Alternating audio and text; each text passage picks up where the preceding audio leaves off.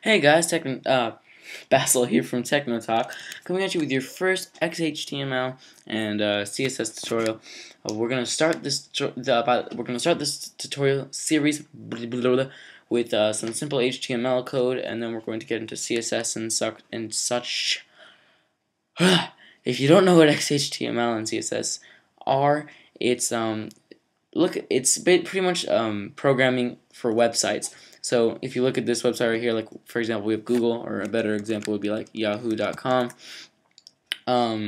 All these images and text and everything that you see on this website is programmed in HTML, and I can actually prove it to you right here, because if you're in Google Chrome, and every browser can do this, but if you're in Google Chrome, you can right click anywhere, say view page source, it'll open up a tab, and everything all right here, all this complicated, what the heck is this? This is actually HTML code. So you're going to learn how to do this. So the first thing that you should have is you can program HTML, and you can program any program really, using any old text editor. Like you could use if you're running Windows, then you should have wrong thing. Then you should have Notepad on your computer. And this is just a very simple text editor that you can write stuff, but it's really not that fun, and it's not very helpful because it's very simple. So this is just my recommendation that I suggest you get, is something called Notepad++. So if you search Notepad++ into Google, the first search result that comes up, if you click it, it will take you here, and then you can click download, and you can say download the current version, and it will take you through all that. So I already have it downloaded, and I have it up right here. This is what Notepad++ looks like, and it looks a lot better. You have all these options and a lot of stuff you can do. This is very good for actually programming in a bunch of different languages. Technically, HTML is not a programming language, but it is in the sense that there's keywords and there's things you have to do. So we're going to go ahead and start. The first thing you would need to do is create a new file. So you can click new, or you can say file new. I already have one open here, and then you need to save it.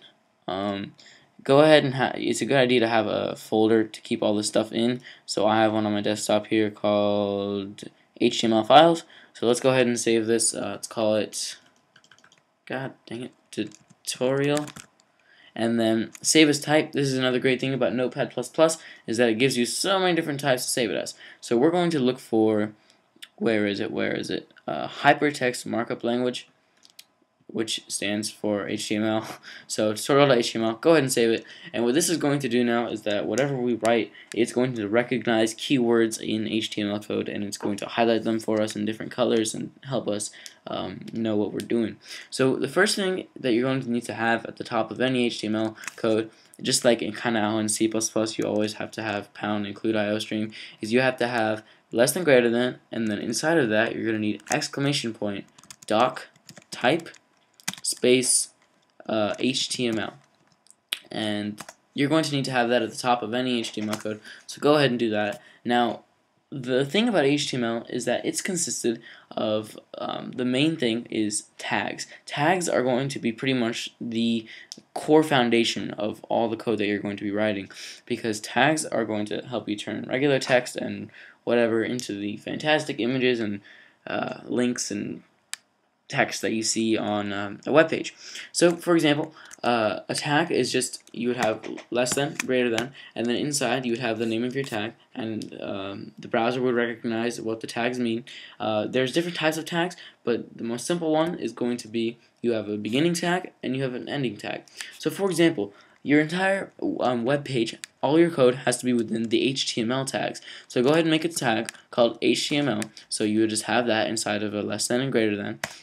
And then at the end, you would have to have the same thing, but you would have / HTML. So this is the first type of making a tag, where the beginning tag is just the actual name inside of the less than, greater than, and then the end tag will be the same thing, but with a /. So everything is going to go inside of these HTML tags. Now, there's two main things that make up a web page. It's the head and the body. The head is pretty much things like the title and all the technical stuff that you're not really going to be seeing on the web page, but that's important to it. And then the body is going to be like all the fancy images and whatnot right here. So let's go ahead and start. We'll make some head tags. if I can spell head right. And then in the head, for this code, all we're going to have is we're going to have a title. So again, we need to make title tags. And then we don't need to make a new line. We can just do it right here.